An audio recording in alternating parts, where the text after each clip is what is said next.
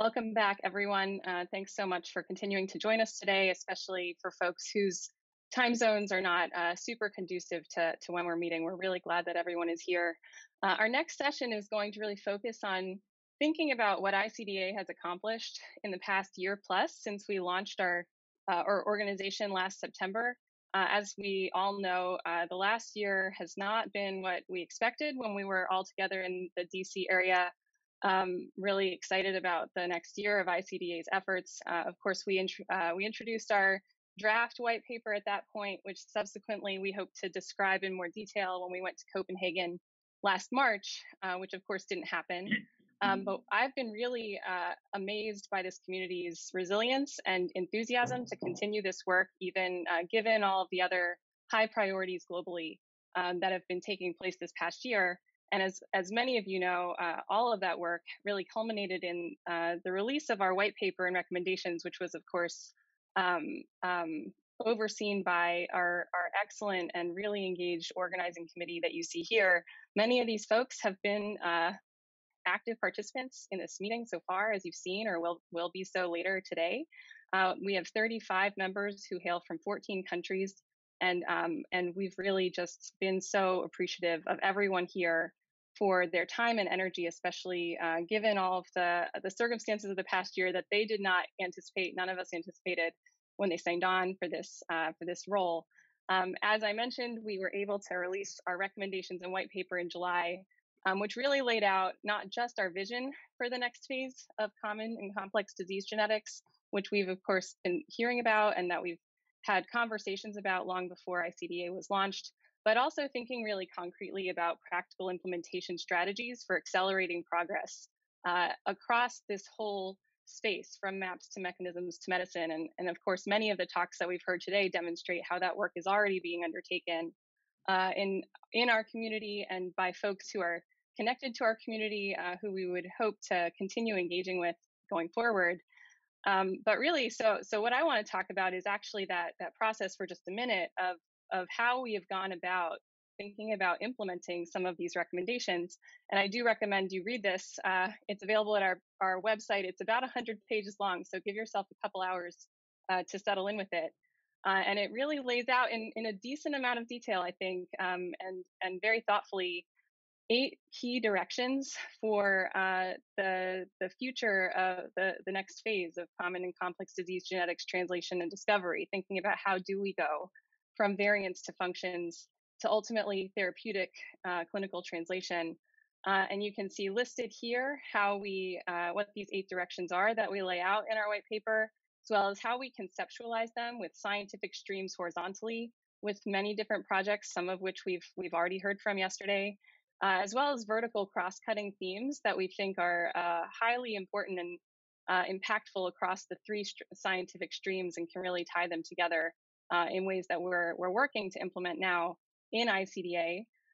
We've incorporated the first 7 of these directions into the agenda for the meeting today, yesterday and today, and heard just some of the work that's ongoing. And of course, this session is going to really present and highlight some of the early work and deliverables that we've been able to put together and accomplish, even given all of the circumstances of the world. I will just point out, because I think sometimes it's not clear how this all comes together, that we have 17 or so different groups that meet pretty regularly, at least monthly. That includes 7 main working groups focused around the first 7 of these 8 directions, as well as 4 recommendation groups that are focused on specific recommendations of high value. We have a specific regional cohort network that's been meeting that you'll hear about in a minute, a couple of flagship disease initial brainstorming committees that you'll hear about as well, and a PRS task force that's just gotten off the ground, as well as an organizing committee, a pharma council, a funders council, and other groups that are overseeing and contributing to the vision of ICDA.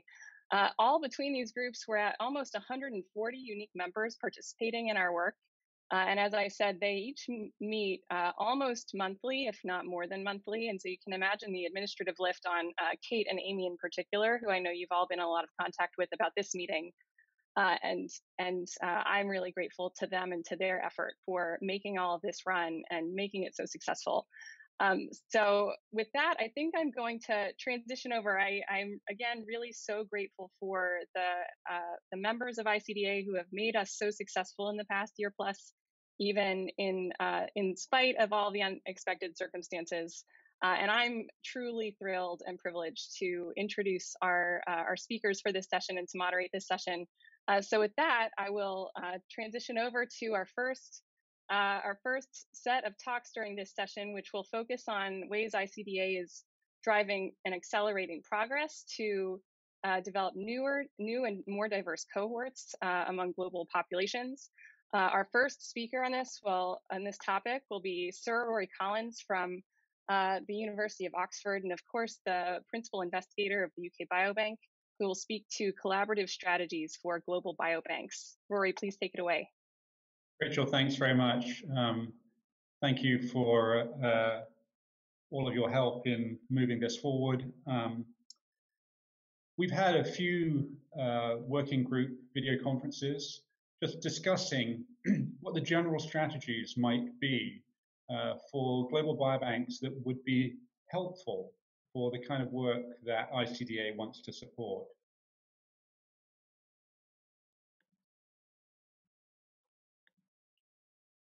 This is the current list of people who are involved in that at the moment, but we are very open to others who would like to engage.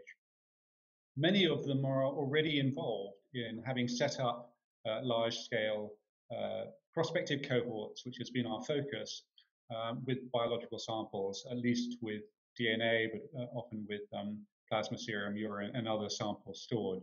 So Zhengming Chen from the Kadoorie Biobank in China, Mike Gaziano from the Million Veterans Project in the US, Prabhat Jha has been setting up studies in India, Pablo Curi, the lead with other colleagues in Mexico, or the Mexico City cohort, André Metesbleu from the Estonian Biobank, Neale Risch, the Kaiser Permanente study, and Nicki Mulder, who's been involved in looking at opportunities for setting up prospective cohorts within Africa.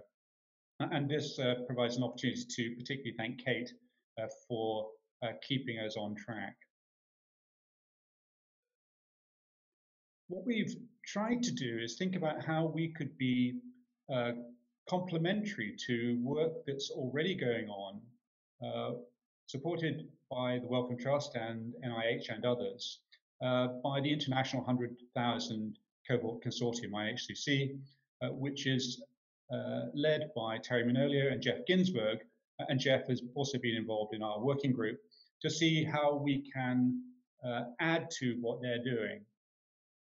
What they have done is try to bring together all of those investigators around the world that have set up large-scale prospective cohorts, some with biological samples, but many without. And our focus has been to focus on those with samples and to think about what's the strategy for taking what exists or what gaps exist and ensuring we have the most valuable cohorts to help understand the determinants of disease, so that we can investigate genetic and other diversity, generate genetic and other kinds of assay data, collect other types of data about the participants in the study, and consider what are the obstacles to access and data sharing for research, building on the kinds of topics that Mike Parker spoke about earlier on. So first of all, size. As with the 100,000 cohort consortium, we are well aware that we need to have very large prospective cohorts because only a proportion of the participants will develop any particular condition. And therefore, in order to have thousands of cases, you need to have studied hundreds of thousands of people and then followed them long term. This is illustrated here by data randomly selected from 1 million people with about a dozen years of follow-up, looking at a powerful risk factor, blood pressure, on a common condition, coronary heart disease mortality, and just randomly selecting data from 5,000 of those 1 million people and looking at the association between risk on a doubling scale versus blood pressure, at different ages. So if you like, the interaction of age and blood pressure on a common risk factor. And what you can see is, although there's a kind of general trend upwards, it's impossible to determine the shape or the strength of the relationship within these different groupings. If we go to 50,000 people, the associations become clearer, but at the younger ages of 40 to 49, is there a J-shaped curve at the bottom of this picture? At the older ages of 80 to 89, does it flatten off at higher blood pressures? And if we go to 500,000 people, then we get these beautiful log linear associations showing slightly flattened association at older ages. So the relative effect is weaker than at younger ages. But in absolute terms, because it's a log scale, the absolute differences per millimeter of mercury are greater at higher ages. But I think it illustrates really how big these studies need to be, and in reality, how we need to have a global strategy of combining data from many large studies. The second point that we've been thinking about is around diversity. And although diversity tends to focus on issues around ethnic diversity, we think it's important to think about all of the different sources of diversity, the internal diversity of genetics and ethnic diversity, but also external exposures, lifestyle and environment, because increasingly we want to look at the interaction between many different kinds of risk factor.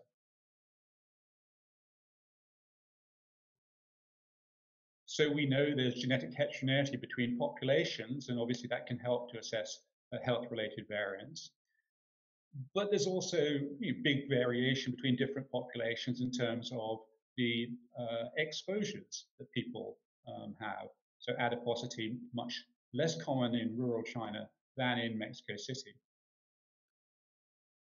Diseases are rare in one population, but they may be common in another population. So again, having diversity in terms of where the studies are established provides an opportunity to study a much wider range of conditions. So, for example, hemorrhagic stroke, much more common in China than in the UK or the US or Western European countries. So understanding the determinants of hemorrhagic stroke may be better done in China, even when applying it to Western populations. And of course, going back to the point about size, complementary studies yield opportunities, not just for replication, but particularly for combined analysis to get more precise estimates. But I think it's also important to bear in mind that there is probably more diversity within the studies that already exist than we take account of. So, for example, in the Million Veterans study, set up by Michael Gaziano within the Veterans Administration System, there is a lot of diversity in terms of socioeconomic and ethnicity. Likewise, with the Kaiser Permanente study, a lot of diversity in those respects as well. So we shouldn't underestimate the amount of diversity that already exists in the studies we have. And when we're thinking about other studies to put in place, really be very careful about why we do them in a particular location. Because it is actually heterogeneity of exposures that is important, rather than trying to be representative of the world's population. We want to have heterogeneity of all kinds of factors, different kinds of diversity in terms of the characteristics of the participants and their underlying disease rates. The third point that we've been considering is around depth. And I think that when one looks at the studies in the IHCC, one sees an enormous range of depth of characterization of the participants in these cohorts. We've tended to focus on those cohorts that already have biological samples, but even among them, the amount of sample, the kind of sample, and indeed all the other characterization of the participants can vary enormously. It's also worth bearing in mind that if one sets up new cohorts now, it'll be 15 years from now before they will be mature enough to provide information about the association of risk factors with health outcomes. So I think one of the conclusions we've come to is looking at the cohorts that exist and thinking about how to increase the characterization of those cohorts so that they provide the most scientific value, rather than necessarily putting resources into setting up new cohorts unless they fill a specific gap. In terms of enhanced phenotyping, you're having as many questions and measurements from all the participants at time recruitment is critical. And linkage to health record systems and to other kinds of records, such as population data, can help us to characterize further the participants in the study and the exposures that they have. So looking at opportunities to provide additional data on existing cohorts through linkage is valuable, or through additional assessments. Considering how in the cohorts that are established, deeper phenotyping can be done, and that's true both of existing but also of new cohorts. What can we learn from the studies that have been set up in order to make them, the new ones, more informative? Because really one wants to have as much information about all of the participants in the cohort, and having information on one subset of the cohort and other kinds of information on another subset of the cohort means that the data you have on any particular individual is limited. So I think thinking not just about size, but by depth is important.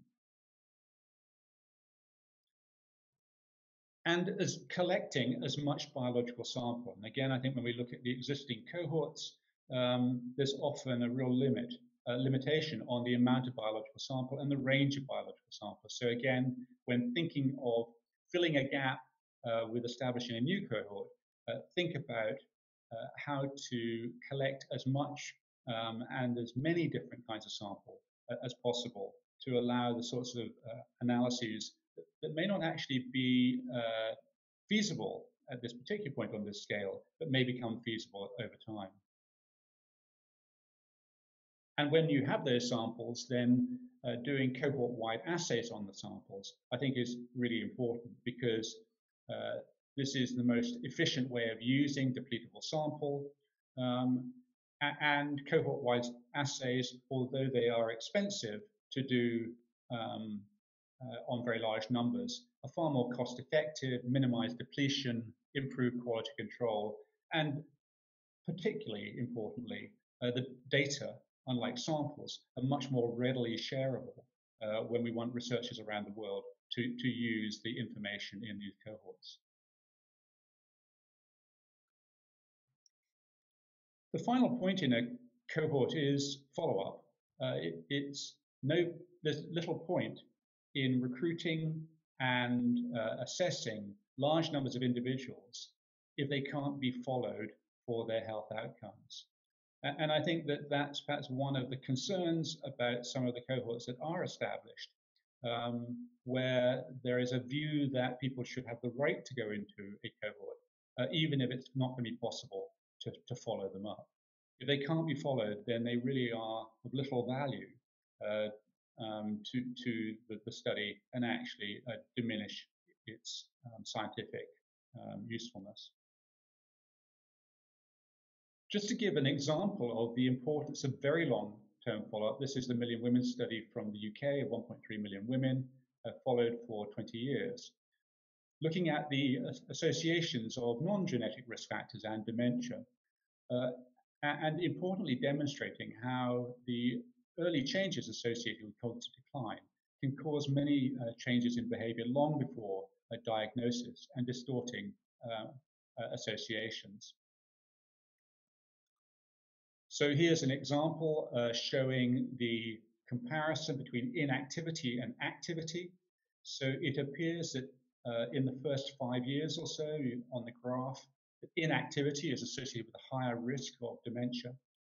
But as one goes further and further out, inactivity is no longer associated with dementia, suggesting reverse causality, where early changes associated with cognitive decline are the cause of the inactivity rather than the reverse. And when one looks at this in a different way, here you can see that inactivity versus activity, when you exclude the first 10 years of follow-up, so essentially the first 10 years are noise, one sees that activity is not associated with any kind of dementia, Alzheimer's or vascular, whereas other risk factors are strongly associated with vascular dementia, but not with Alzheimer's. So it really illustrates how long it is before these studies become valuable, and therefore the limitations of setting up new studies unless there's a very good reason to do so, and also the importance of embedding the studies within a setting where you can follow the participants long term. Finally, the problem with cohorts is not only the linkage to health outcomes, but also characterizing the health outcomes reliably. And particularly in prospective studies, characterizing very large numbers of many different types of outcome. And the approaches have really not been developed as yet for doing this from electronic health records or from other sources at scale. And it matters. If one doesn't have a reliable information about the health outcome, then false positive diagnoses will flatten the association. It may well be that risk factors are only associated with some disease subtype. So, for example, here, measures of reproductive factors are associated with breast cancers with hormone receptors, but not without. And we really want to be in a position where we can go back to the outcome data or to other information that helps us to do more detailed phenotyping of those outcomes. So storing imaging data or samples that would allow more refined subtyping when that becomes possible. And there is this kind of balance between the breadth of very large numbers of health outcomes and a scalable approach versus, again, the depth of the characterization and subdivision of those health outcomes. And finally, sustainability. And this really goes, I think, to the point that Michael Parker was describing, particularly if we establish cohorts in those areas of the world where there is a real need to do so in order to increase diversity. Then in order that those data, that those studies can be established, and in order that those data can be accessed by researchers around the world, we have to have a fair system whereby we put in place infrastructure, not only to maintain the study, but also to build the local research capacity to conduct these studies. So in conclusion, the approaches that we've been working on and our thought pieces around this is just not that there should be more large cohorts in different places, but that we need to think about where to establish the most informative cohorts in carefully selected settings, or to enhance the cohorts that exist in order to make the available data as valuable as possible. Thank you. Rory, thanks so much. That was really, really informative, I think, for an overview strategy of setting up and maintaining biobanks in a really high value way. We have just time for maybe one question. We've gotten a couple questions thinking specifically about environmental exposures. As you described the need for deeper cohort characterization, of course, environmental exposures and measuring those phenotypes will be really crucial. Are there scalable ways to both measure and then connect those exposures to the genetics and cohorts at this time? I think part of it is around linking to record systems that give you population level exposure. But obviously that's going to be crude at an individual level. I think that NIH have put a lot of resource into trying to do individual exposure assessment, but it's all still a bit clunky. So I think there are a lot of opportunities to develop better ways of assessing people's individual exposure, whether in the home. I mean, obviously the second most important cause of lung cancer is radon. after smoking, or in people's daily lives. So I think there's a lot more that could be done in areas like that. Great, thank you so much for your talk today. We'll move on as we continue in this session focused on diverse cohorts from this overall vision of the strategic development of new cohorts to actually thinking about some early efforts to do just that in an underrepresented population. I'm very delighted and very happy to introduce Andrés Moreno-Estrada and then as well as Ricardo Verdugo, both organizing committee members in ICDA. Andrés is the director of Genomics Core at the National Laboratory of Genomics for Biodiversity in Mexico. Ricardo is an assistant professor at the University of Chile. They are co-leading ICDA supported efforts to establish a Latin American Alliance for Genomic Diversity. I'll let Andrés and Ricardo tell you more about that.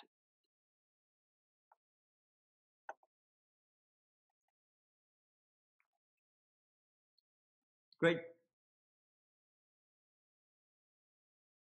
Thank you very much, Rachel. It's a great pleasure, actually, to be here today and have the opportunity to present this exciting new initiative that we just launched with the support and endorsement from ICDA. And it's really a tremendous year where we have to think about alternatives to really tackle one of the major recommendations that actually ICDA has explained in many of the talks during this plenary meeting already. So to talk about this, I want to mention that I will be splitting this session. So this is an effort co-leading by my colleague Ricardo Verdugo from Chile and myself. So I will start giving you a brief introduction about the topic. And I think this one doesn't really need much background to convince everyone that we know that genomic platforms and technologies in the past decades have really led to a tremendous success in terms of mapping the associations for multiple traits across the genome and different diseases. And really, this has been growing in the past years, as you can follow in the GWAS catalog, for example, and really more than 100,000 associations for multiple traits, and really gives us a very, let's say, colorful picture of the progress done in terms of mapping in the past decades.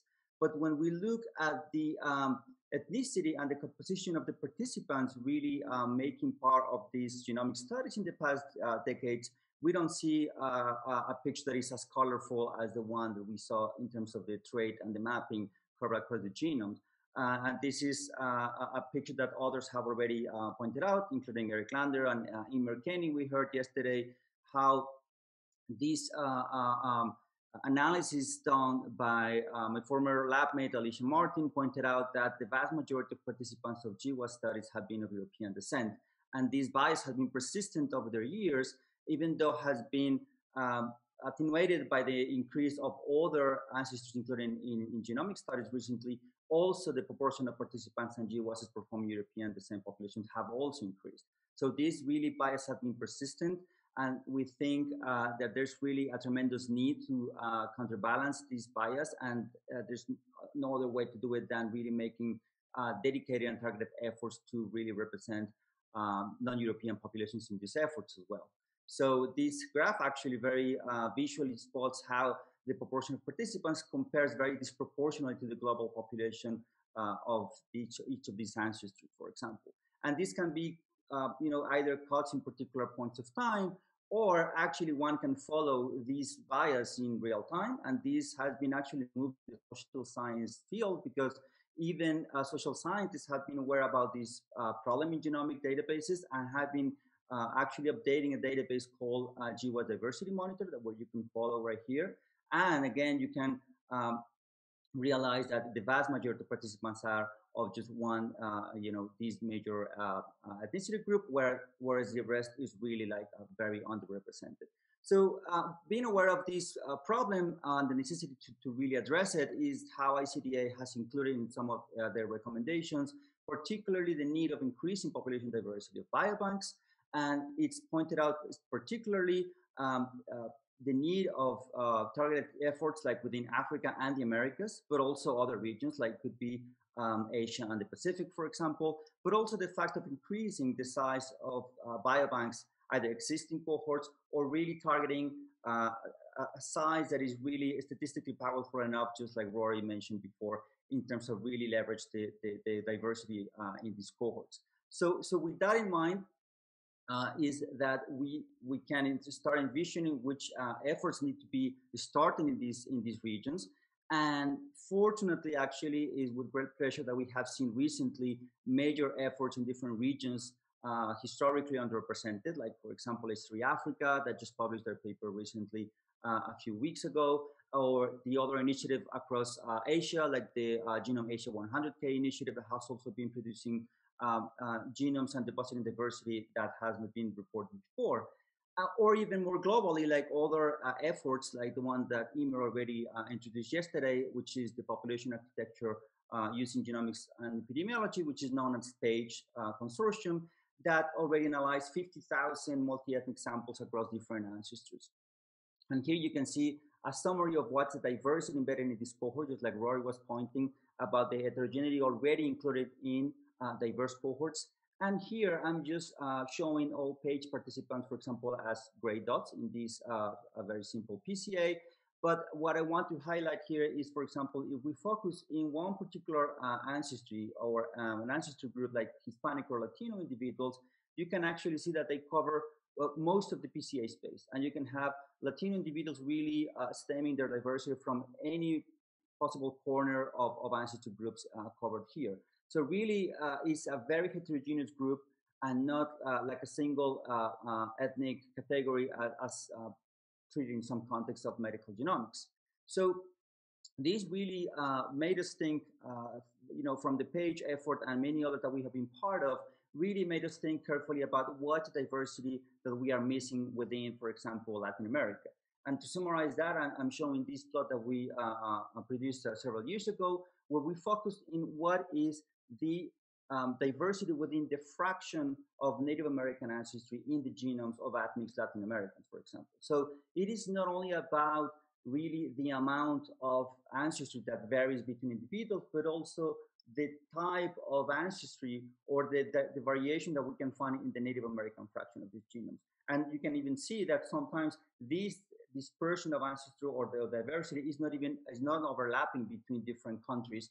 So it's really important to include all the different diversities to really embrace all this array of diversity.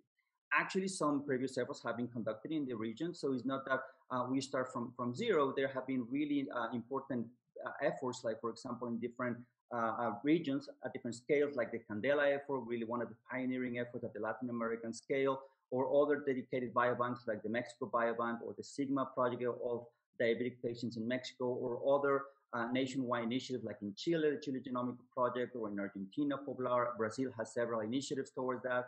So altogether, we realized that the region is really having already a lot of potential. So just taking into account existing projects, we have more than 100,000 samples already as part of these different efforts, more than 38 projects. And you can see the numbers right there, including more than 4,000 exons, 1,000 genomes already generated.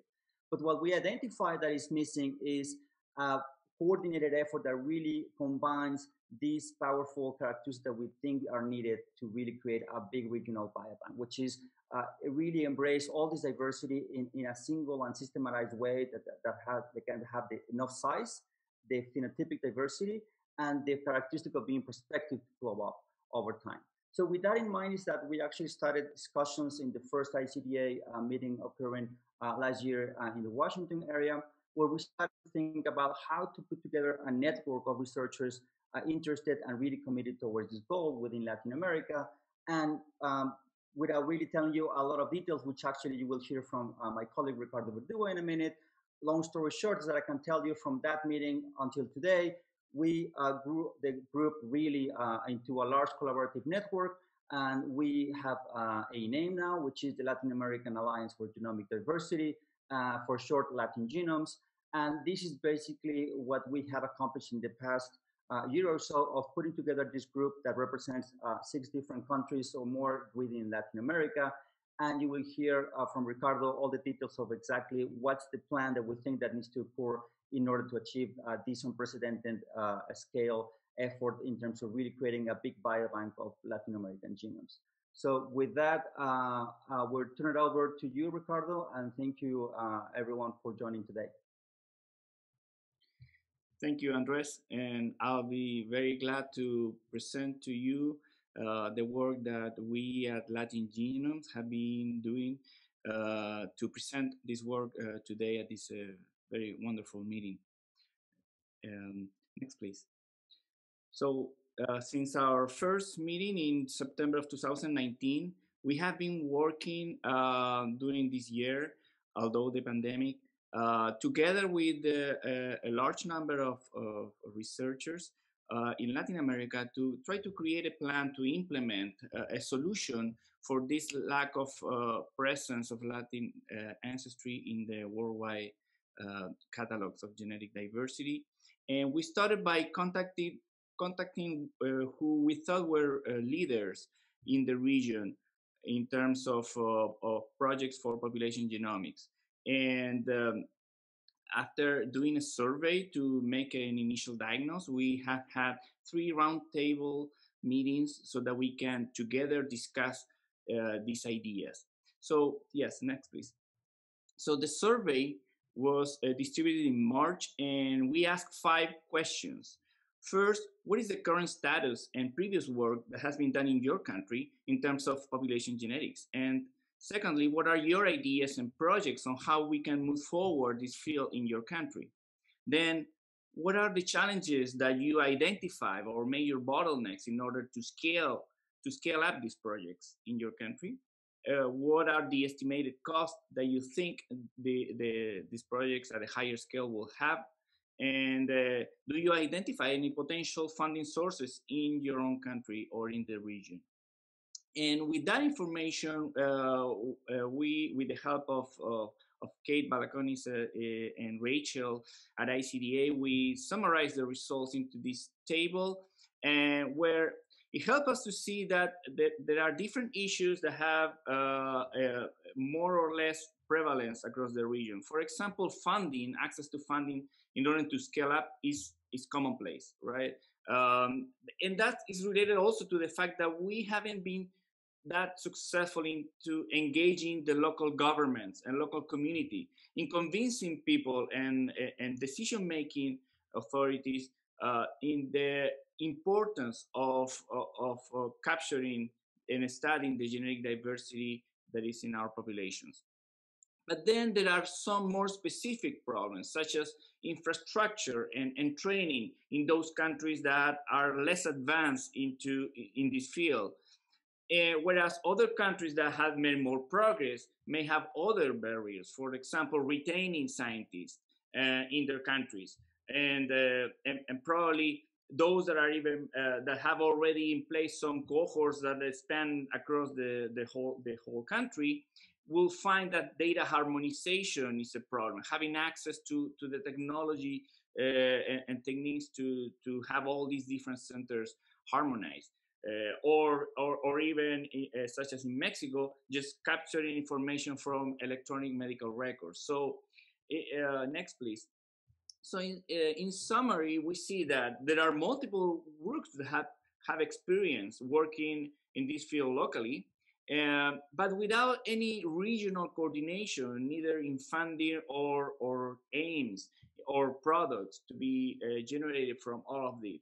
And that insufficient funding is commonplace in order to scale these projects.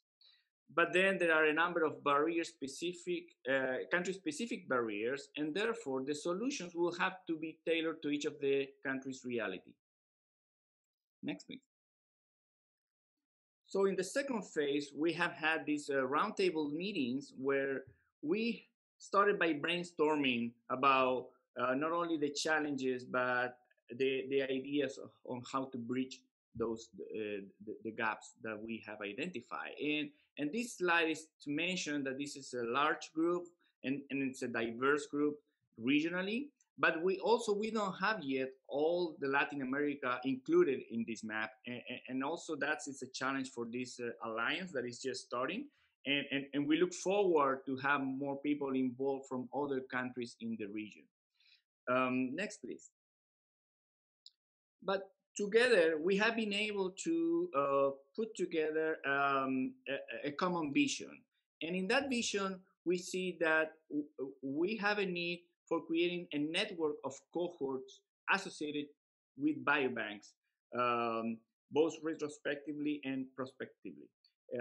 With the types of characteristics that Rory Collins just presented in the previous talk, of course, in order to maximize the gain from this project and also to make it internationally relevant. This network of cohorts should serve both the indigenous and the ethnic populations throughout the Americas, and should be founded and led by regional scientists, but in close collaboration, and as was mentioned before, also fair and productive collaboration with the international community. It should be aimed at accelerating the application of genomic medicine in the region and in Latin American populations abroad, and by actively engaging with the local communities and governments in Latin America to provide infrastructure to build up the local scientific capacity and training in genomic research so that this initiative is sustainable in the long term. Next, please. We have two major goals. The first goal is to create a public resource for imputation of human genomes of Native American and multi-ethnic mixed origin that will serve the whole international community, and that will be created both from historically collected samples and data, but also from prospective initiatives that can start with a new setup and rules according to the global equity rules and quality, biobanking quality at the international level. And then the second goal is to build a network of biobanks to reach 1 million of diverse genomes from the Americas that will be also linked to health records and that can be followed in time in the future with harmonized procedures across the different centers in Latin America. So it will be a completely major challenge that we think, but that is needed, but that we as a region can overcome and move forward. But it's not going to be easy. And in order to achieve this, we started by splitting our group into working groups that will address each of the major themes that we have identified, such as building up local capacity or creating a common data sharing policy to serve the whole community, creating the imputation resource, and community and government engagement also linked to ethical issues, how to do the biobanking the right way, and how to link ourselves to international communities in scale up.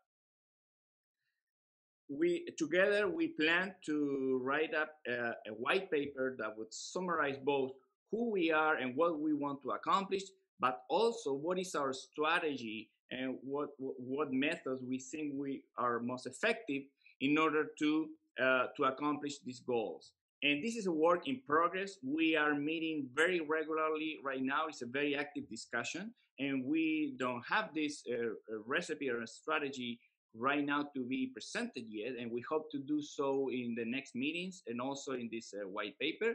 But the invitation is to participate and help us, and also in collaboration with other working groups at ICDA in order to come up with the best plan possible.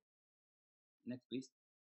And I just finished by acknowledging the hard work and commitment by all of the people that is shown in this slide, and not only the leaders in Latin America, but also Kate and Rachel that have been pivotal in order to help us move forward in this effort. And next, please do contact us either by email at latingenomes@icda.bio or by Twitter at latingenomes. Thank you very much for your patience, for your presence here. Thank you so much, Andres and Ricardo. That was great. And it's really personally been just really so great to be part of this effort with you guys. I think we have time for a question. I'm really curious, in your view, what really concrete steps ICDA or the international community could take to support you in these efforts as you're getting started? You wanna address? Well, I see many ways. We can definitely learn from other experiences, and we should work very together with other people. For example, in biobanking or regulations, because we are studying, and actually, at least here in Chile, there is a lot of excitement about this. We were just contacted by our local agency with a very short line. They are asking us to write up an actual proposal for a network of biobanks here in Chile, and doing that, starting with the experience from other biobanks such as the UK biobank, for example, or the African experience, would be great. So these are exciting times. Yeah.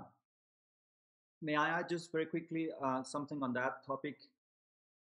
Because I think one of the major things that is lacking is really create enough awareness across funding bodies to really, realize the coordinated effort that is needed to reach this scale. So we already mentioned that there are local, regional, very important previous efforts, and that those have been like very important for each region. But if we want to really target something that is even seen as locally at the global scale, but still large enough to really cross nations and populations and stakeholders, that I think we need really funders to step in and really dedicated efforts such as H3 Africa were successful in doing things like that, in getting like enough funding to really have a big effort coordinated across the region. And I think it's the only way to really do this globally and in a collaborative way internationally. So that's why we are launching this initiative. I think it's important.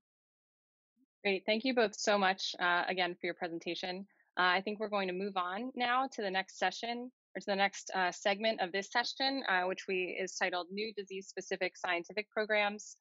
This will focus on one of those 8 directions that I mentioned previously, the cross-cutting disease-specific efforts that will work to translate from maps to mechanisms to medicine in specific disease areas. I am very excited to introduce Ben, Neale, and Cecilia Lindgren, who have been very engaged and active members of ICDA's organizing committee, and before, really from the very beginning of ICDA being set up, have been thought partners and great collaborators as we've all worked to define and implement what ICDA ought to do and ought to be with the global community. Ben will get us started. He is an associate professor at Mass General Hospital and at Harvard Medical School, and an institute member at the Broad Institute. Cecilia is a professor and senior group leader at the University of Oxford. Ben, please go ahead. Thanks, Rachel, and thank you for organizing such a fantastic meeting. It's really been chock full of exciting science and exciting plans for the future, and I think it really underscores the unique moment we are in our species history, where we've kind of had this genomic variation for a really long time. We now have ways of measuring it and starting to associate it and link it to disease. And so the question before us is really, how do we kind of build that roadmap to drive these diseases to nucleotide resolution, understanding what genes and variants really matter at a base level, what those bases do, and how that relates to how we think about the kind of prevention, diagnosis, management, and treatment of disease for all common diseases. And I think that is absolutely within our field of view as a community, and I can't think of a more exciting time to be a geneticist. So as Rachel introduced at the beginning of the session, we're really targeted here on the flagship disease projects. And these were conceived as sort of cross-cutting efforts that really draw from each of the horizontal thematic areas of mapping, understanding mechanism, and then using that to develop the next generation of medicine. And for each of those different focus areas of scientific activity, we really need to figure out a way to kind of make that a kind of straightforward and streamlined process for any human disease. Really, any common disease is the sort of playbook that we're trying to develop here. Now, I'll walk through a little bit about what our charter is and talk a little bit about some of the reflections on mapping, dovetailing very nicely with the talks from both Rory and Andrés and Ricardo. And then hand it over to Cecilia, who will walk us through some of the kind of mechanisms, ideas, and how that relates to moving forward to medicine, how we're organizing ourselves, and really what we want to hear from you, because this is going to be a community effort. This isn't going to be an individual effort. And Michael Parker's talk on like the ethics of a shared community problem and how we think about those kinds of things is exactly the spirit that we carry to this work, because these are fiendishly complicated problems that we're trying to solve. Okay, so here's the proposed charter. I'm not going to read it for you. I'm just going to let, kind of pause for everyone to read it and then highlight a few things. Okay, and the thing to really highlight here is that we're looking for at least 10 flagship disease projects. And the idea behind looking for at least 10 flagship disease projects, are to ensure that we have lots of different kinds of diseases represented. We foster opportunities for working across diseases, of learning and borrowing ideas about how we might, find map individual genetic associations, identify genes, link genes into pathways, all of the different biological examinations that we've heard described in the various talks over this meeting. How do we start to kind of work together, and how do we develop those community standards, and how do we facilitate this work being done by a broader community more generally? That's really the spirit of the flagship disease projects, is to think about these community activities and how we might facilitate those things. So what makes a flagship disease? Well, this is a sort of slightly more built-out view of this M to M to M challenge of, going from samples to the individual variants, and then from variants to genes, and genes to cells, and genes and cells to processes, and then those processes are really where we think the action is for identifying new, say, therapeutics, as well as, including and considering all of the lovely things that polygenic risk scores offer the potential for us to really capitalize on in terms of helping improve overall public health. Now, for mapping, for an individual disease, what we're really looking for here is something that is of medical importance, that is a clearly and crisply defined disease or trait. Part of that is driven by the thinking about how drugs are approved and how they're approved for a given indication. And so we really want to link these efforts to make sure that all of the workflow is pointed to the kinds of systems and structures we have set up for, actually treating people in the world. We want to make sure that we are driven from the genetics. There are lots of ways of understanding human diseases, but we view the role of the genetics here as a kind of causal component that can help us really establish any association that we see between some trait or biomarker and a disease. We can use those genetics and those genetic maps to really suss out whether this is likely to be a cause or consequence of the kind of disease process. And that power of genetics to help us navigate that cause or consequence question in particular is the one that we're really enthusiastic about. And that's why there's so much focus and effort on really trying to take these genetic maps and push them forward. It will also help to understand what cells and tissues are relevant in the disease, so that we have an opportunity to perform some of the molecular biological profiling activities that have already been described over the course of this meeting, that are starting to help us understand and interpret these genetic associations. Things like chromatin, or even things like the different proteoforms that we heard from Emma this morning. All of those things are kind of potentially in the field of view, just through that lens of trying to figure out what the differences are between individuals that have a disease and those individuals that don't, or where you end up on a given trait that seems to be of relevance for particular outcomes. You can think about things like obesity or blood pressure to be very concrete, but we're very open-minded at this point. And then kind of last but not least, it is absolutely essential that we have people. And without people, none of this will be possible. Everything that we've heard so far over this meeting has been the work of people, and how we bring those people together, and how we make sure their different expertise, their different priorities, their different kind of considerations and foci are really represented in this collaborative enterprise is another major aspect. Now, on the mapping side, I've got on the right hand of this slide an overview of the progress that we've made in schizophrenia genetics. I work a lot in schizophrenia. It's probably one of the diseases I'm most comfortable talking about the progress that we've been making. And you can see this sort of picture of the minor allele frequency in the population on the x-axis, and then on the y-axis you have this odds ratio.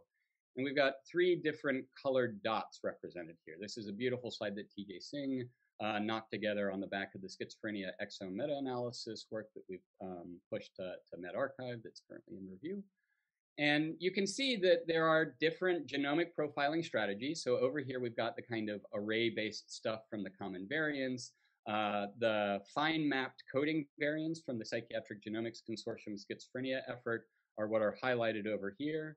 And then on the left-hand side of this slide are the rare variants that we've identified through 2 main strategies. One is exome sequencing and coding variants that offer particular value for this most important deliverable from the mapping effort, which is what are the actual genes that are relevant to disease, as well as some of the other stronger risk factors that may be perhaps more relevant in other contexts, particularly if you want to think about, say, polygenic risk scores or clinical prediction. Taking a full view of genomic risk factors will enhance our ability to identify individuals that are at high risk for given outcomes. And so we shouldn't just focus on the common variants for the PRS. We should also be incorporating some of these other larger risk factors when we think about the prediction dimensions. And you can see those copy number variants, but these copy number variants don't deliver genes in the same way. So they're an important part of the genomic risk, but they don't tell us the same kind of detail about the biology that we're interested in arriving at from the mapping efforts. In addition to delivering genes, we also need to move beyond case status. And what that means is that most of the genetic discovery work that has been conducted to date has been focused on the very simple basic question of whether someone has a given disease or not. That case control is the workhorse. It is the lion's share of the work in the landscape. And that case control is super important for establishing what the risk factors are for getting you into the disease state, but they don't necessarily give you a complete picture about some of the other things that genetic investigation into diseases could teach us. For example, moderation on age of onset of disease, or severity, or treatment response.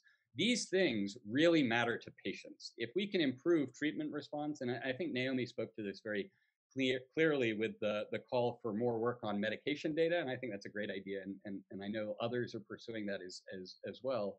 But moving beyond just this case status has to be on the roadmap for how we make maximal use of the data sets that we are trying to collect, aggregate, and organize and build and work with as a broader community. And then finally, but also of super importance, is the essentiality of diversifying these efforts. The H3 Africa efforts that are sort of forerunners of ICDA, the lovely talk that we heard from Andrés and Ricardo about the Latin American Alliance for Genomic Diversity, the Genome Asia project, or perhaps more recently that you'll hear a little bit about a little bit later on in the session, this COVID Host Genetics Initiative is really trying to make this as international as possible, really make this a global collaborative enterprise. And I think that's a real feature, that diversity is a strength in science, it is a strength in evolution, it is a strength in biology, and it should be a strength of our community writ large. And so with that, I'll now turn the floor over to Cecilia, who's going to walk us through about how we think about the mechanisms piece. And you're muted, Cecilia. Thank you. Yes, so tying on to what Ben said, so once we are happy that we have a reasonably saturated genetic map, our next aim is to functionalize all flagship disease risk nucleotides. Next slide, please. So this is work where we've seen some gorgeous examples yesterday, and here on the slide is just the FDO locus, which is highly debated still, but it's a great example to show how complex it is even to dissect one singular locus properly. And it's a very good example of what kind of barriers we're really sort of facing here. We need to be able to scale this up to work faster and tackle many, many more loci at a much higher speed. No, please don't. Here we need to define the target genes, the effector genes, which cells and tissues they operate in, what function the effector genes and proteins have, and what pathways and processes they operate in, and how this affects the actual phenotype or the clinical readout, the disease. Emma mentioned the spatio-temporal aspects, which I agree are really important, and more data has been pointing to this being a key crucial thing to factor into study design. So we're going to dissect this as well. We're also interested in looking at transcripts and proteins and processes over developmental time points on various axes. So you can think about it in terms of cell cycle, like Emma talked about. You can talk about it in terms of developmental substages and tissues, and also in a full organismal development. Scalability, cell line, cell, and tissue availability, and disease relevance are all key issues to consider here. And as Ben pointed out before, there isn't going to be a one-fits-all solution to all flagship disease projects. We aren't going to be able to bunk them together, but we will have to tailor this specifically for each disease. Here, it's also really important that we will liaise with the ICDA mechanisms working group. You saw an excellent panel discussion from them yesterday, so you will have a flavor of what they're thinking about working on. And their work is going to be disease agnostic largely, where we will be disease focused. Next slide. So here I've borrowed part of Mark McCarthy's slide, who is a part of the medicines working group, and also the Pharma Council, who we work very closely with for medicines. So for the medicines, we will utilize the knowledge base from the maps and mechanisms, which Ben and I have just talked you through. And we will put this knowledge in disease-specific context, which then will lend itself to interrogating disease onset, development and progression to disease, and then disease progression. Like Ben talked about, we have only typically looked at diseases when they're already elicited, and at that time point, sometimes it's hard to perturbate. We will need to work on tissue and cells from individuals with onset disease, comparing that on multi-omics levels to controls, or use polygenic risk scores and rare variant information to interrogate individuals that are of higher risk than a control group before onset to characterize the perturbation of pathways and mechanisms by these variants. We need proper ancestry representation, which we have discussed, but we also need to interrogate sex and age effects so we know how and if we can reach to a really truly personalized medicine here. The first clinical translation that maybe springs to mind from this work is nomination of novel drug targets, but in parallel we have ongoing discussions with the ICDA Pharma Council of the need to do large-scale proteomic works, to develop biomarkers, and also, as you will have heard yesterday, discuss genomically informed clinical trials. I now have a big airplane flying over my house. I apologize for the noise. For each of these three nodes, maps, mechanisms, and medicines, we will connect and work seamlessly with the different working groups that you have heard from to work on these questions, but they don't necessarily focus on the flagship disease where we really need to amalgamate communities that are present. As Ben pointed out, cross-disease information and leveraging knowledge between the different nodes, but also between the different diseases is going to be instrumental. So analytical rigor, large scale, and also fair data sharing and collaboration to tie into what Mike talked about before are going to be key. This needs to be properly scaled to deliver robust results that are reproducible, something that we have discussed over and over again. And we need to collaborate with our organism models community in a rigorous and ethical framework. Next slide, please. Key here is that the flagship disease projects are aimed at facilitating collaboration, catalyze progress and innovation. So we're thinking about how to lay foundations for how we work together at scale, something that Mike touched upon, and we're going to be keen to follow up with him. How do we build a scientifically excellent, tailored community that is fair and inclusive and are perfect to tackle each of these flagship disease projects? How do we disseminate best practices?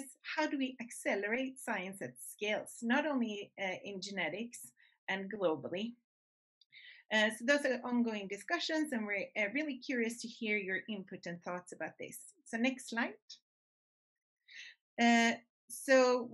With these questions at heart, we're working really hard at the moment. And as I mentioned, seeking input actively from different constituency for how we will define an intellectual framework for the questions that we need to ask to propel the knowledge for the M2M2M challenge in these diseases. We're working to map out what is known and what is not known in a systematic, coherent way. And also we're working on developing an organizational framework for how to address any gaps in knowledge and to drive diseases to completion.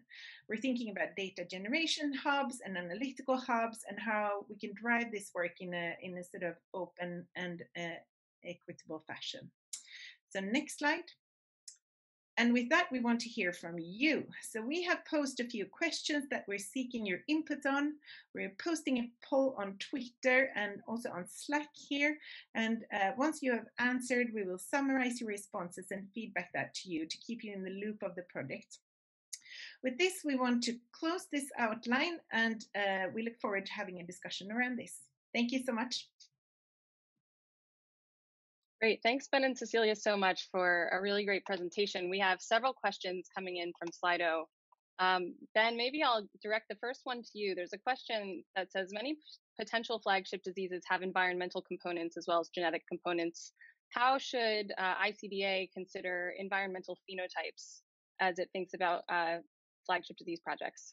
I think that's an excellent question, Rachel. So I sort of perceive this in a couple of different ways. So some environmental exposures do have genetic risk factors associated with them. Like, for example, the alpha-3, alpha-5 subunit of the acetylcholine receptor is associated with smoking, and that's the single biggest genetic risk factor for lung cancer in the population, is a very good example of how genetics and environment are linked in a kind of fundamental way. There are some things that are a little less mediated or obviously mediated than, say, something like smoking, like maybe air quality and air pollution and where you live and that sort of thing. And I think in the kind of environmental measures landscape, this idea of much more granular and much more individual level collection of such data is a real possibility. And so the degree to which we can start to both use those as additional phenotypes to map in terms of the genetics and use those phenotypes as ways to model the overall disease risk factors for different groups of individuals conditional on different amounts of genetic susceptibility makes a ton of sense as a kind of important area to focus, particularly on the prediction and the public health dimensions of when we think about common disease. And so I think that environmental research is also going through this like informatics revolution that genomics is going through. And I'm really encouraged and excited by the prospect of sort of working together with those communities to bring those into these kinds of large scale efforts. Great, thanks. So you're saying there's still a lot to be done in this space, which is what we'd like to hear. Cecilia, I'll ask you one question before we move on. This is a question from Slido that I'm gonna broaden a little bit, given your role as co-chair of ICDA's organizing committee. The question says, how can we identify a niche within common diseases that already get lots of research attention and funding, such as diabetes? Are there some ways, are there some shared knowledge gaps? And I'll maybe broaden that to say, obviously there are many disease-specific communities working to understand the genetics of common diseases. Can you speak to how ICDA intends to work and collaborate with these existing communities to do the work to combine and accelerate efforts rather than duplicate? Yeah, so it's a really good question. So it's important to point out that we have no intention of standing up any flagship disease projects orthogonally to what's going on already. So what our aim is just to facilitate ongoing efforts, work with ongoing efforts, see what is lacking, what needs to be filled in, and how we can help people. Obviously, for instance, if you're working on a disease and you have no interest in ICDA supporting that disease, we won't force ourselves upon us, but we do see that we have a role to fill in terms of leveraging a community that is open and friendly and committed to data sharing and knowledge sharing. There is a wide range of stakeholders available. We have an active, enthusiastic pharma council with depth of knowledge in how to translate discoveries into more sort of therapeutic areas. We have an amazing data and platform group that are working on solutions for how to host and sort of spread, I shouldn't say spread, but how to host and sort of make sure that people can do analyses in various parts of the world in a federated way. We have a lot of knowledge, as you will have seen in the mechanism group, for both on technology development and various model systems. So I see us as a round table in a discussion forum for aggregating people across different stakeholders and that have a joint interest at heart of really driving the disease to nucleotide resolution.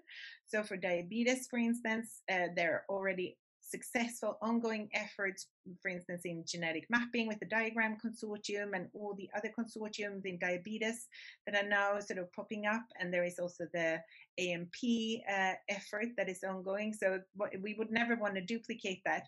But even in those settings, they aren't fully funded to drive it to full nucleotide resolution. And it's also, as been pointed out over and over again here, we don't have full global representation either in the genetic discovery, and even less so, I would actually argue, both on the mechanisms and medicines aspect.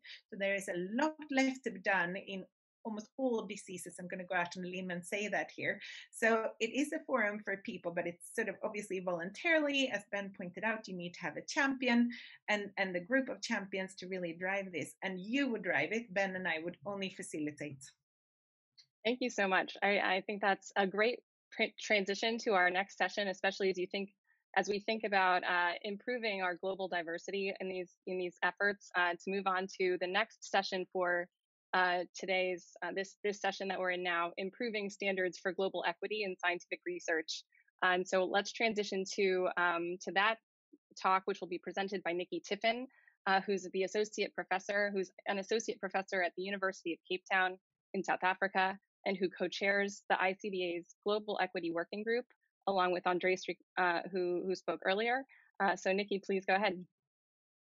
Thank you. Hi, everyone, and thank you for joining us and for the opportunity to share with you the work of the Global Equity Working Group in the ICDA, which I co-chair with Andrés. So I'm going to be talking about improving standards for global equity in scientific research. I seem to have a problem forwarding my, there we are. So our question that we've been asking, first of all, why is global equity important? We've heard a lot already in this session about the importance of diversity of research participants. But similarly, we also want to support the diversity of researchers and the people participating in making the research happen. Diversity can take many different sort of faces or ways of presenting.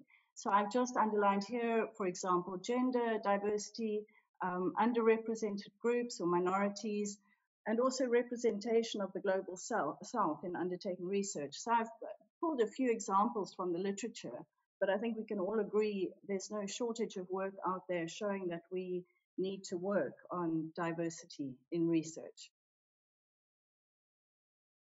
The ICDA white paper has recommendation 19 that is specifically to promote global equity. And we really believe that the understanding and treatment of common diseases must be a global activity. So the aim is to involve and include scientific researchers from across the globe in the ICDA activities and to take active steps to decrease barriers to equitable participation. So this is our charter from the ICDA white paper to promote inclusive, fair and ethical practices to enable worldwide equitable access to and benefits from scientific research by engaging key stakeholders across social, economic, political and geographical borders to collaboratively devise and implement effective solutions to needs and barriers. So it's quite mouthful, but if we come back to it, our essence is we're asking, what does global equity look like How can we describe it? How can we measure it? And how can we promote it? So we've started work in the Global Equity Working Group on building a global equity standard. Our vision for this is that it's a tool to help us understand how global equity can be defined, and helping us to achieve practical global equity targets. So we've got 3 stages. The first is to build a framework that describes the key elements of global equity and what we think global equity looks like. And then we need a standardized way to measure those elements and some practical global equity targets that we can all work towards. So the framework we envisage as generalized and constant, but the metrics that we might use to measure the different elements of the framework are more likely to be context specific. And then the output that we intend to produce is a specific standard that can be used as a tool for self-evaluation or for ongoing monitoring and evaluation of global equity. So step 1 is to define this global equity framework. So we've done quite a bit of work on this, and we've come up with these 5 themes that we believe are inherent or core to defining global equity. We've included fairness, which is about equitable treatment of collaborators and participants too, to make sure that research doesn't exacerbate inequalities and that it in fact advances equality. And this really speaks to themes of social justice and non-discrimination. Our second theme, inclusiveness, is about diversity in researchers, collaborators, and participants, and ensuring that everybody has an opportunity to get involved. So this can also be achieved through outreach and community engagement. Benefit sharing is our third theme, and this is about adequate sharing of benefits, not only for participants, but also for the contributors to the researchers themselves. So this could look like research capacity building, sustainability of research, developing skills and sharing of IP. Our fourth theme is access, and this is about adequate opportunity to conduct research and adequate opportunity to collaborate and participate. And this is quite a diverse theme in that we can talk about affordability, technology for participation, even time zones and being in the same time zones, which I know many of us have felt in this meeting too, allowing access to participate. Financial access, political, intellectual property, and then language and cultural translation is also an area where we can work on promoting access. And then finally, in this theme, procedural values. In this theme, we're talking about general values which guide research conduct, guide the use and dissemination of benefits and results. And this talks to ideas of accountability, transparency, and general governance. So for our first steps to implement the framework, we decided to select a use case that we could use as a prototype or a practice run for developing or identifying metrics and developing our standard further. So for our prototype, we've selected the ICDA working groups as a first context in which we'd like to develop metrics to measure global equity. So we're building and testing this framework of themes applied specifically to ICDA working groups as our prototype or our first instance. But we see that there'll be many future cases once we've moved the framework, settled on a framework and moved the process forward.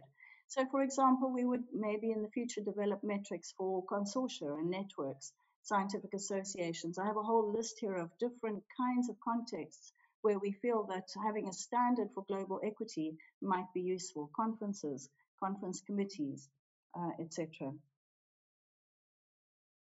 So we've started the work of specifying metrics. I want to really emphasize this is a work in progress, so we don't have specific metrics to share with you yet. But what we can share with you is the kind of thinking that we're undertaking around what these metrics might look like. So for example, in fairness, we're thinking that metrics could look at participation in activities and meeting.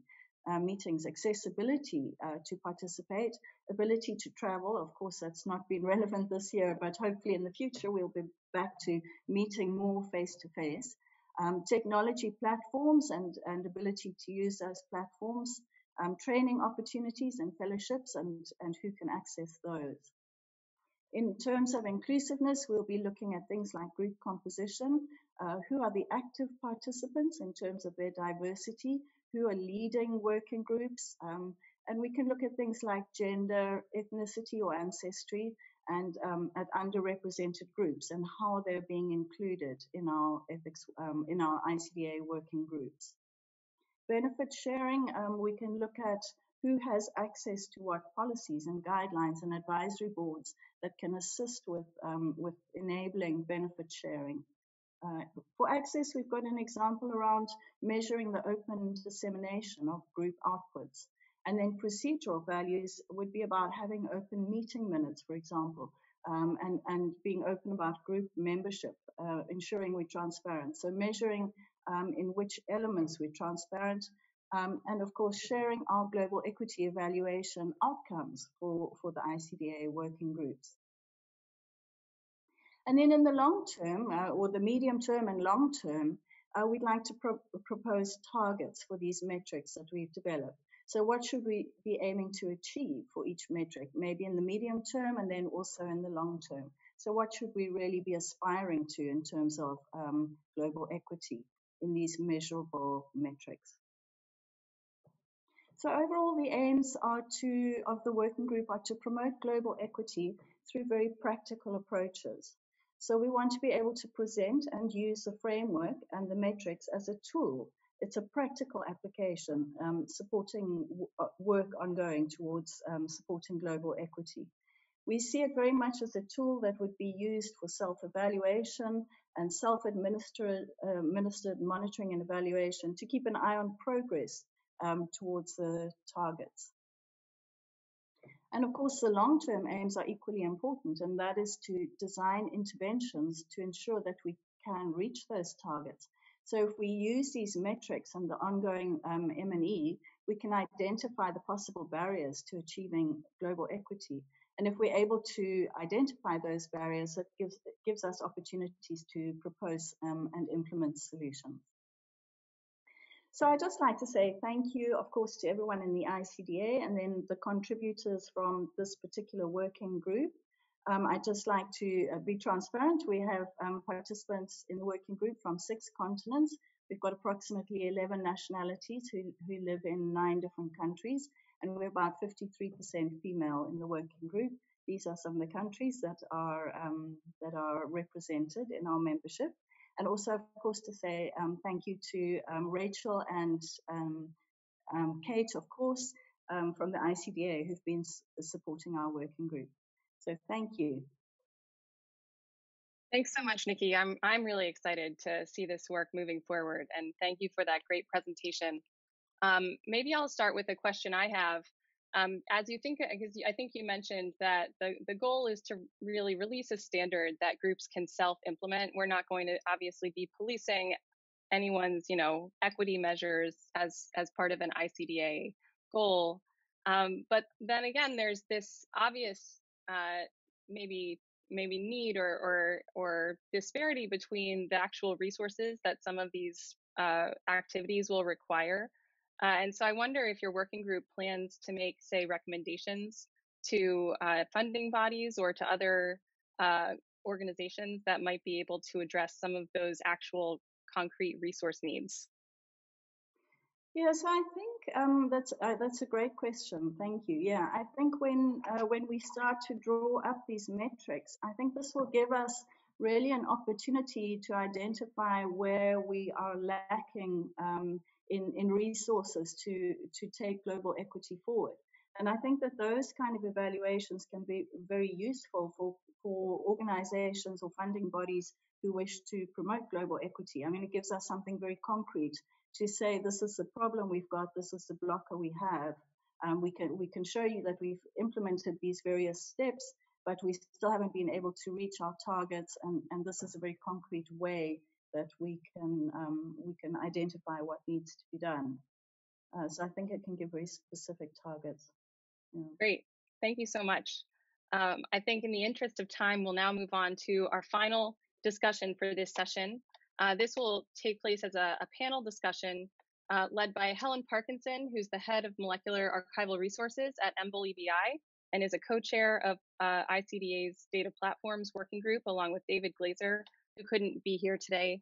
Helen will be joined by Clare Bernard, who's the senior director for product for the data sciences platform at the Broad Institute, and Mike Inouye, who's the director of the Cambridge Baker Systems Genomics Initiative at the University of Cambridge, as well as a Turing Fellow at the Alan Turing Institute and the Muntz Chair of Cardiovascular Prediction and Prevention at the Baker Heart and Diabetes Institute.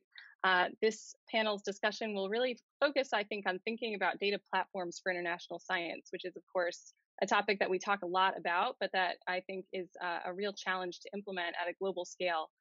So I'm looking forward to the discussion today, and I'll turn it over to Helen to introduce the panel and the discussion. Great, thank you very much, Rachel. Apologies for the technical glitch there. So I'm pleased to introduce the session on data platforms for international science. We've already had some discussions in our previous meetings and also with our working group around the activities that we're doing here. And I'm going to work briefly through some of those activities. Then I'm going to introduce Clare Bernard, who is Senior Director for the Data Sciences Platform at the Broad, and Mike Inouye, who's the Director of the Baker Systems Genomics Initiative and associated with the University of Cambridge. So what have we been doing for the data platforms piece?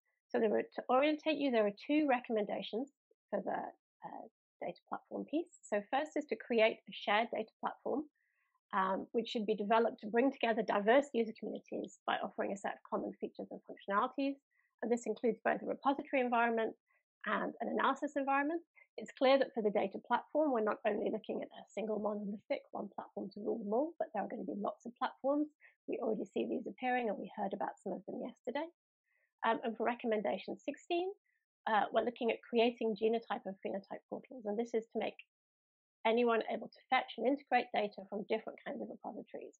And there's a long shopping list here of different resources, some of which exist, some of which are emerging, and some of which will be created as we proceed with the ICDA. And to illustrate some of the challenges, but also to provoke some discussion today, we focused on polygenic risk score repository. We heard a lot about that yesterday, and also to look at some disease-specific information as a follow-on from the previous session.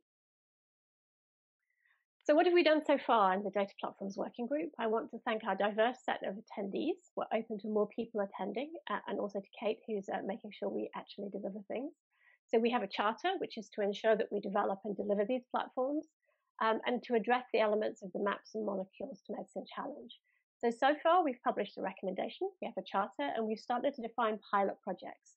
So working with the collaborators in this working group, we've started to think about what would be the characteristics of those pilot projects, and our next steps are to publish the criteria for those, and then to fund and execute them, but also to scale up.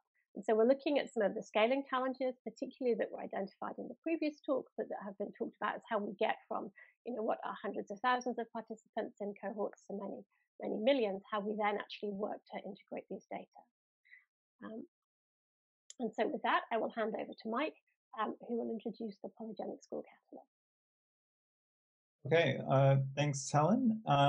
So this is a case study in terms of data platforms. So we've recently put together something called the polygenic score catalog, and that's really been made possible by several key groups, key partners. So one of which is EBI, the University of Cambridge, Health Data Research UK, and the Baker Institute in Melbourne, Australia. And really, what we wanted to do is we wanted to fill a bit of a gap in the in terms of the resources that the community had at its disposal. And one of those was making polygenic risk score studies reproducible, and especially in the context of providing the information necessary to calculate polygenic scores in independent studies and basically independently establish their validity. So a very talented postdoc and I and representatives from EBI, particularly Sam Lambert and Jackie MacArthur, designed the prototype for the polygenic score catalog, And effectively, our sort of goal, as stated there, is to provide an open database of all published polygenic scores. So that's the goal, is that we're going to be scaling up to every published score. And that's also basically drawing from the literature in order to get consistent and annotated metadata, working with both the data files and the authors to secure and provide the scoring files, that is the variance and the effect weights and effect alleles for each score, and also to assess and look at the fulfillment of reporting standards that have recently been established, in particular a collaboration between the catalog and the ClinGen Complex Disease Working Group on a reporting standard, 22-item reporting standard called the PRS Reporting Statement, PRSRS. And also in terms of, once we've established that, also provide the capability for independent benchmarking of polygenic score performance. Basically to say, which polygenic score performs best in a particular setting, right? And also to try and define or help the researcher define best. So you can see there, the pgscatalog.org, a little screenshot. We've got about 300 or more scores in there already. Over 109 publications annotated.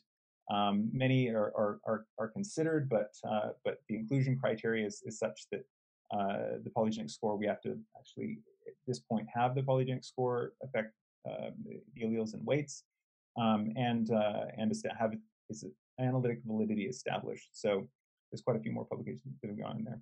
And our sort of goal for a future use case is that the researcher or the clinical informatician has their own sort of genomic data.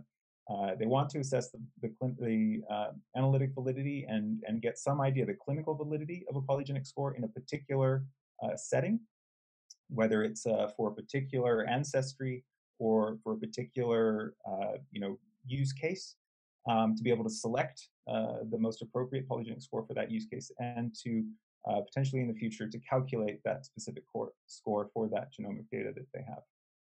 So that's kind of a little bit of a flavor of what we have and where we're heading with the polygenic score catalog. And I believe I will hand over to Clare. Hi. Yes, if you go to the next slide.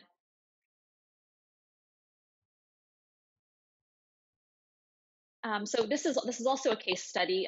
The Cancer Data Aggregator is a project that we've just started working on. It's funded by NCI and is a collaborative project between ISB, the Broad, and Seven Bridges. And I think it's a really good example of kind of a tool and a component within a broader ecosystem of data platforms. The goal of the project is to enable cancer researchers, as well as portal developers and other cloud resources, to query data across the different data coordinating centers and data commons at NCI. Initially starting out with the NCI data type specific resources like the genomics data commons, the proteomic data commons, imaging data commons. But there's also a longer term goal to incorporate non-NCI data resources as well. And the goal of this project is to develop this API that enables groups to query across all of those and enables more integrative analyses, so that you can search for a specific type of cancer across all of those resources. So the long-term goal is really federated search. And we hope that on top of this API, we will have kind of a broad ecosystem of different portals that can be leveraging this API. Okay, thank you.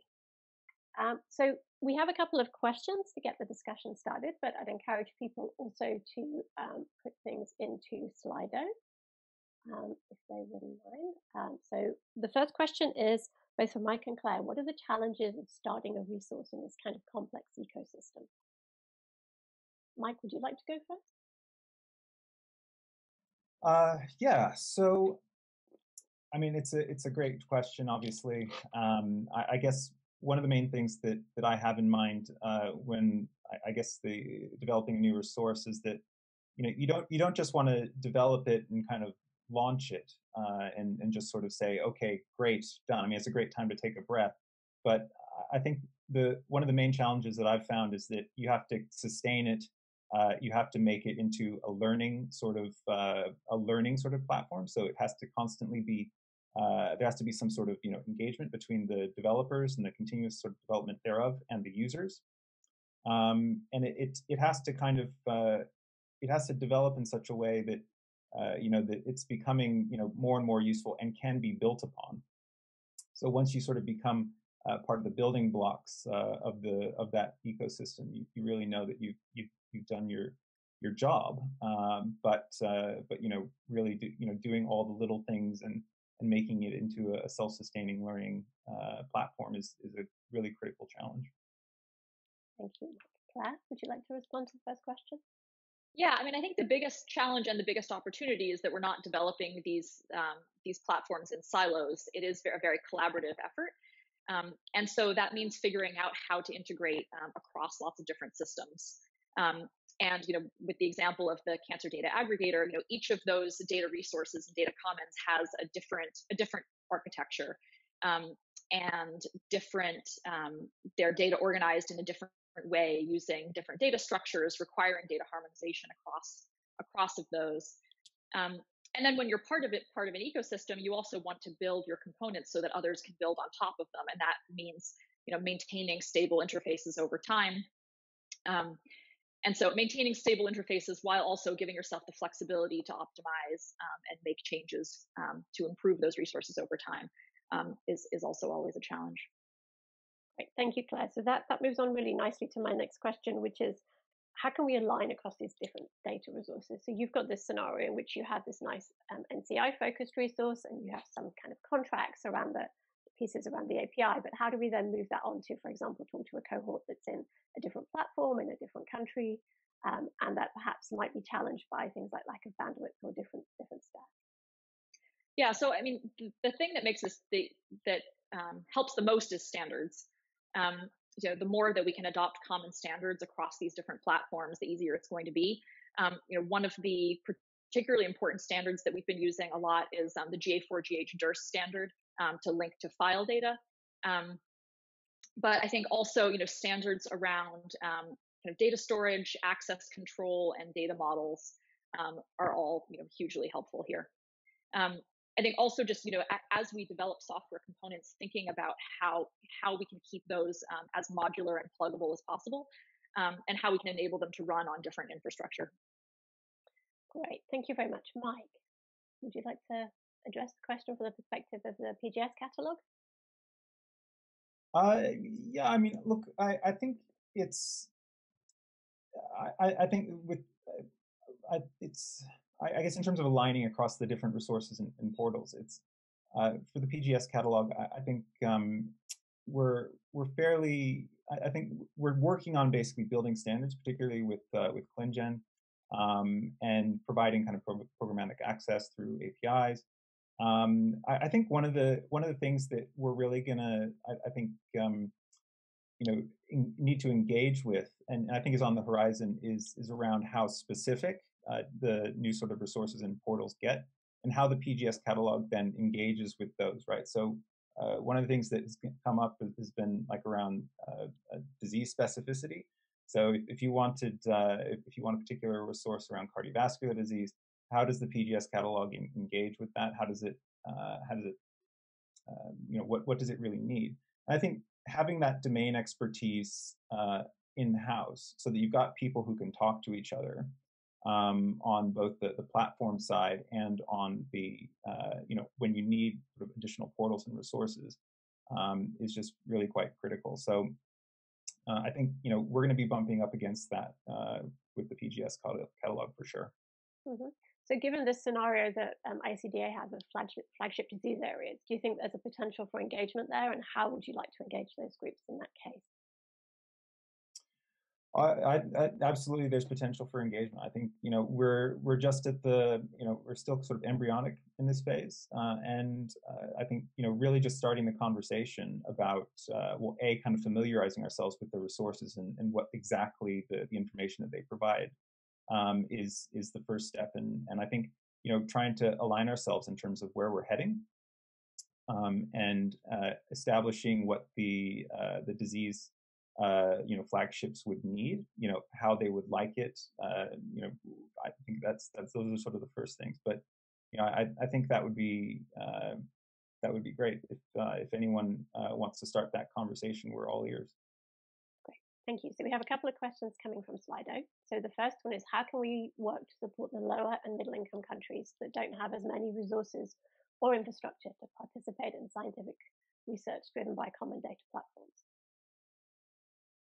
Who would like to take a crack at that one? I'm happy to start with that. I think a really important aspect is to make the data platforms as open as possible. I think free and open source software is a big part of that. Another thing that we think about a lot is making sure that when data is generated in those countries, we're providing the tools to make sure that the people in those countries are retaining control and ownership of that data.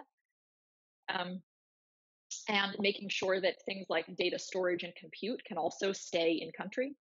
And then I think there's also other technological considerations to keep in mind, like when for countries that have lower internet connectivity, to make sure that we're building tools that still enable uploading data in those environments. Mike?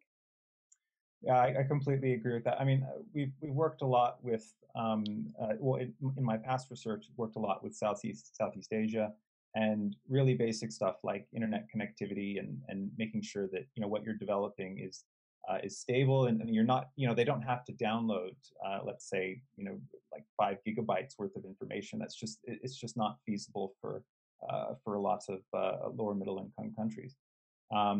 I think the other aspect I'd raise is that, I do feel kind of a responsibility around both providing a platform and providing as much sort of support and training as possible for those groups. I mean, it's something that we bake into our collaborations with collaborators in Vietnam and elsewhere, in Nepal as well, and it's an important aspect. So I think that sort of thing, making sure that that's sort of part of the support that you provide as part of the platform, I think is really important to make that kind of explicit that we're here to help. I think there are some great models that are coming from the community as well. So we know that H3 Africa has done a great job with training. They have virtual classrooms operating in many countries in Africa. I think there's also a piece about ensuring that there's some capacity building, so that this isn't only about a particular data set, but about an ability to enable people who may be resource limited in their local setting to develop some of the capacity. And this speaks to sort of building that infrastructure that goes along with that large cohort of individuals that might be generated in the country.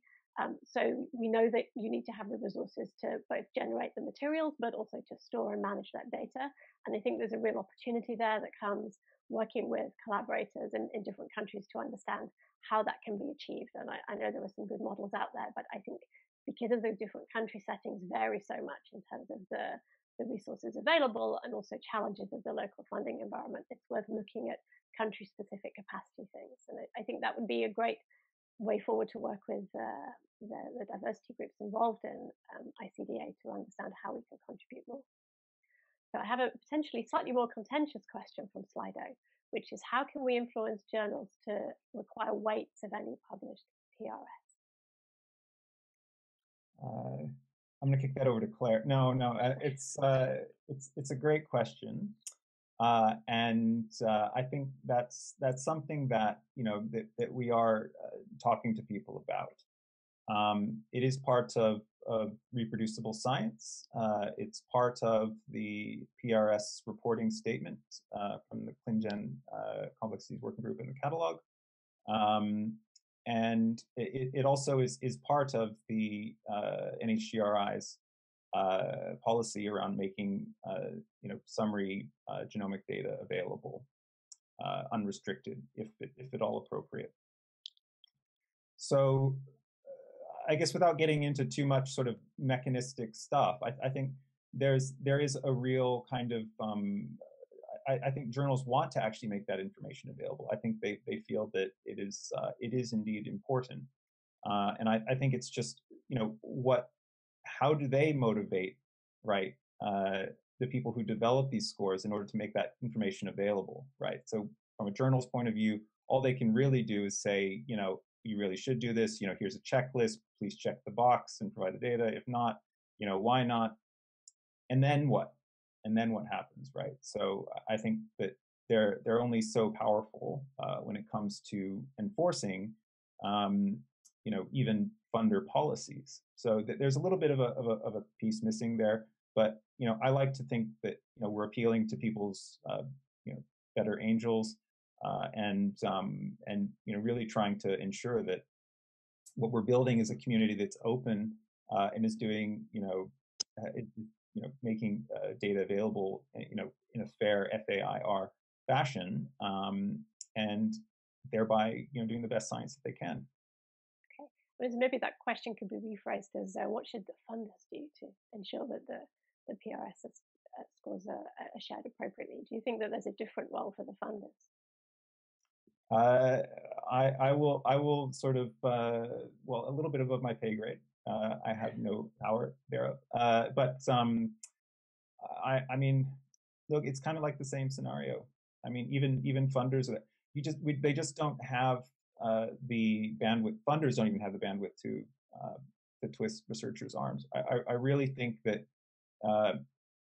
the best sort of approach here is really to educate. First off, right, that some researchers don't know that actually this is policy and is good for science, actually. I like to think that, we as a community can continue to educate ourselves and make sure that if our colleagues, or if we hear about, someone who's not sharing their score or whatever, to researchers for reproducible purposes, then we should really kind of raise that with them and say, look, this is important for the community that that you make it available. Clare, would you like to come in on the challenges of sharing data in the journal role?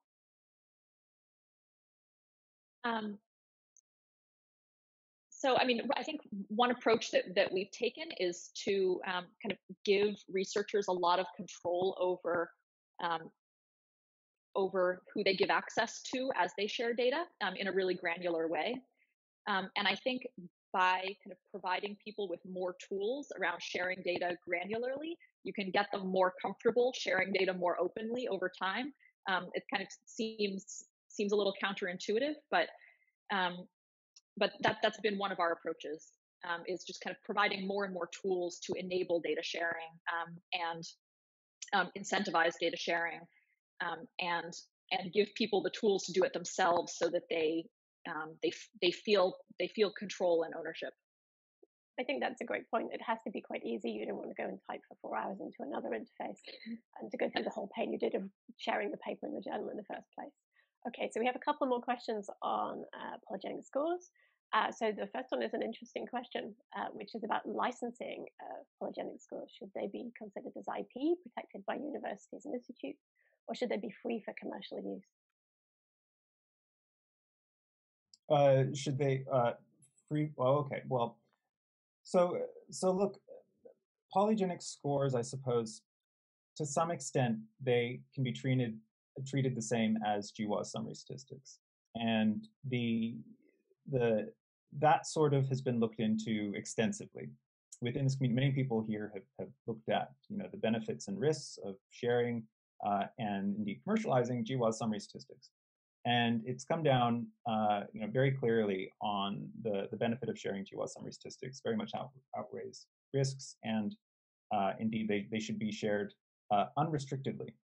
There are obviously kind of common, like various licenses, Creative Commons, etc., which can place some sort of guardrails on in terms of like commercial use and that sort of thing. That's still kind of, I think, a little bit of a gray area, the different sort of, say, licenses. But when it comes to polygenic scores, I think in this context, there really is not much difference. And we really should be sharing in a fairly unrestricted way polygenic scores. And if I think one of the real sort of concerns that people continuously raise with me is still around identifiability, participant re-identifiability. That's because of papers from years and years ago that were using GWAS summary statistics. For that, I mean, that really, I don't think, it's even less of a concern with polygenic scores, especially because GWAS summary statistics, or the polygenic scores have been many times, they've been post-processed from GWAS summary statistics, if they use GWAS summary statistics at all. So look, I think there's a very weak argument for not sharing polygenic scores, and I think that there's a pretty weak argument for why they should be not shared, because they, someone wants to commercialize them. So look, it's ultimately each person sort of does their own sort of research, and they're welcome to try and translate it as they wish, but they, I think they do have to weigh up the kind of best academic scientific practices, and try and live up to those standards as well. So we know that some communities share fewer summary statistics data sets for GWAS than others. Is that pattern of, some commercial organizations and also some research communities not sharing mirrored in the PGS catalog? Do you see some cases where you just don't get many scores? And cancer would be the case that we've identified for GWAS. So I think we haven't sat down and looked at that in a systematic way. So I'd be loath to sort of say anything about that, really. But it would not surprise me if the same sort of behavior applied in the PGS space. I think a lot of that is still just educational. I think just some communities just aren't as used to. I mean, we're so privileged in a way that we come out of genomics, and we had the Human Genome Project really educating us about the importance of data sharing, and the fact that the human genome is for all of humanity. But some researchers, they come out of a completely different culture, and to some extent, the conversation just needs to be had. So it's something that we keep in mind, and maybe it's just something that we'll try and run some workshops on to make sure that all communities have the chance to understand the importance of this. Okay. So if anybody from these communities wants to speak to Mike about sharing the data, they're welcome. So there's one final question before we wrap the session up, which is the PGS catalogue already being used by public health agencies in different countries? That's an avalanche. I wouldn't say public health agencies. So polygenic scores are not being utilized, to my knowledge, by public health agencies in any country. That's not to say that it couldn't be. I mean, you can download the entire PGS catalog right now and use it for that purpose without our knowledge. So the short answer to that question is no, and I don't know. Okay, I guess if anybody does know, they can continue this discussion in the Slack after the session. Thank you very much to Mike and Claire for their presentations and also the discussion. And thank you to the audience for putting their questions into Slido. Rachel. Great, thanks Helen and Claire and Mike for a really interesting discussion. And really to all the speakers and panelists and audience members who've been asking questions for this session. We've really covered a lot of ground. And I don't know if you can tell that I am so excited to be working with all these truly generous and thoughtful and diverse members of the community to facilitate new efforts to accelerate international science in an equitable and sustainable way. But I really am. So now we're going to move into a break, the last break before the last session of the meeting. Since we are running a few minutes behind, let's plan to come back right at the top of the hour at 5 p.m. UTC, and then we will close everything out. So thanks, everyone. We'll see you soon.